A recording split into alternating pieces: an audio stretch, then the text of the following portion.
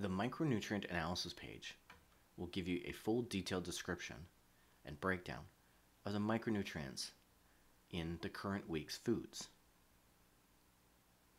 At the top, you'll see the macronutrients, including fats, as well as a breakdown of the various types of fats, cholesterol, carbohydrates, as well as that being broken down into fibers and sugars and specific types of sugars, as well as protein, caffeine, and starches. If there is a recommended intake, that will also be displayed, and it will show you the percentage of recommended intake that you're achieving over the course of, in this case, an entire week. Clicking on an individual day will show you just that one day's worth, as well as you can use the drop-down to select past or future weeks. Down below, you can see a breakdown of your vitamins, minerals, and essential amino acids.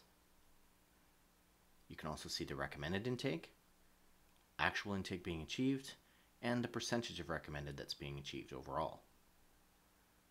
Obviously, the target is to try and achieve a minimum of 100%.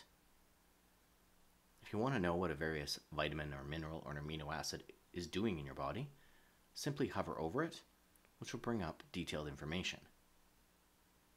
As well, if you want to know where you're getting your various vitamins, minerals, or amino acids from, you can simply click on the term, which will then take you to the cookbook page.